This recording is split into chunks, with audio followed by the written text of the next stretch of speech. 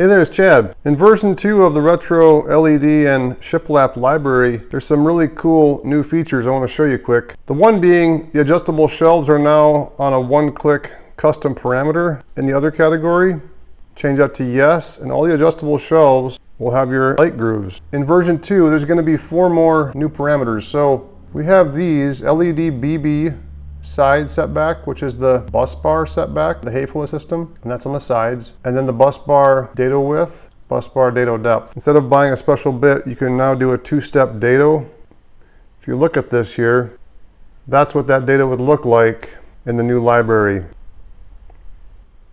So let's take a look at the library. Inserts, Retro LED and Shiplap V2.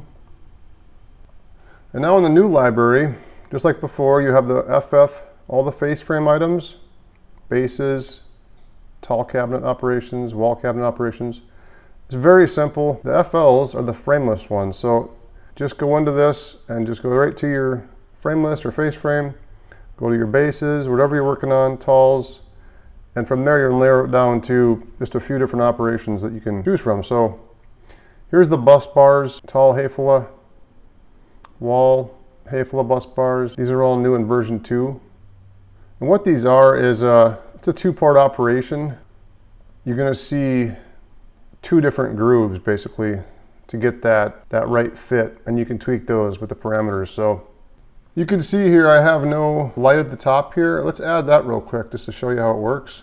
Double click on the center. What we'll do is go to the interior, click that space, go to inserts, go to your library, and now I'm a frameless cabinet.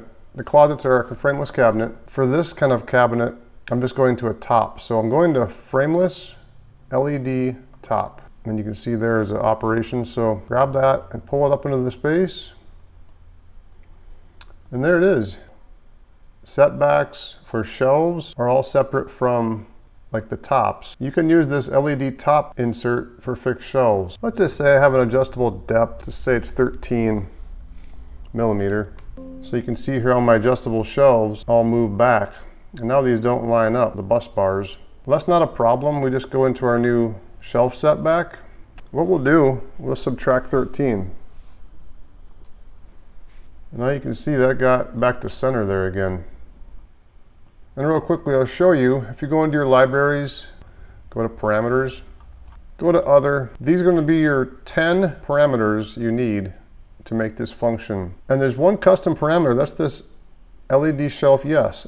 This custom parameter you'll need to import. You'll need to go into your Mozaik shared files, go to your data folder, go down to your standard construction folder, and then just copy and paste it into here. It'll be this LED adjustable shelf custom parameter, CP file. And you're gonna go into this custom parameters down here and go to import. And that's where you can go into your Mozaik shared files, data,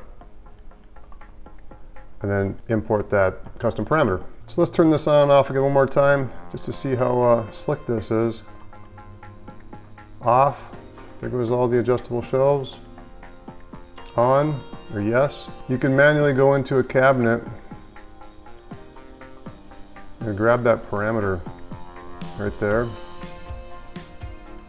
And now I can turn it off just for this cabinet.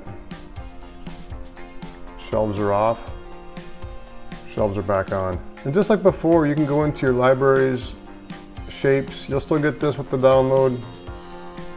Get the Retro LED parts. And this here, you'll have individual parts that you can override at the shape level. And so if you don't want to use the custom parameters, you can just grab this part and it'll bring in the custom parameter shelf.